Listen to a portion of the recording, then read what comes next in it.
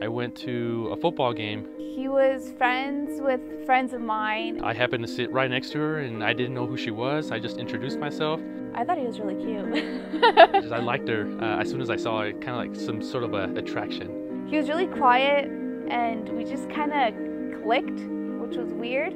Our love kind of just blossomed out of nowhere. Probably within, I want to say, a month of knowing her, I knew she was the one. After the second time we kind of started talking, I just felt like I really wanted to tell him I love you, and when he told me at first, Kind of took her by surprise because it was, again, within the first month. I just kind of turned over to her and I just said it to her, like, without thinking. I don't know why those words came out of my mouth. Oh God, the proposal. okay, oh my God, so It's a blur for me.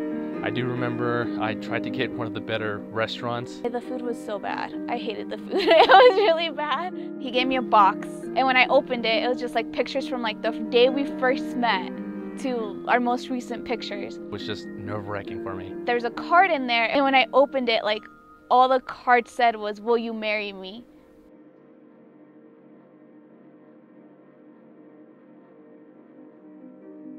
I didn't even like let him finish or say anything. He was like, yes, yes, yes. I can only remember after she said yes, then all my senses came back to me. And then I remember her crying.